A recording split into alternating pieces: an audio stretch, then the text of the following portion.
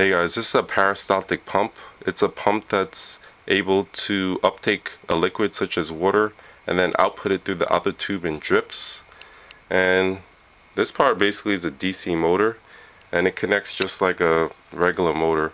So all you need is two connections and then a voltage source to power it. So right now it has no voltage. So to demonstrate, I'm going to connect the voltage, then you can see it turn on. And then when I put it in water,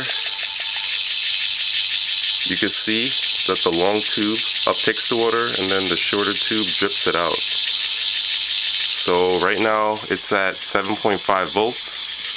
So if I turn up the voltage, now it's at 10.8 volts, and you can see it's dripping out much faster. And if I increase it again to 12 volts, you can see it dripping even faster. So this is how a peristaltic pump works, very simply.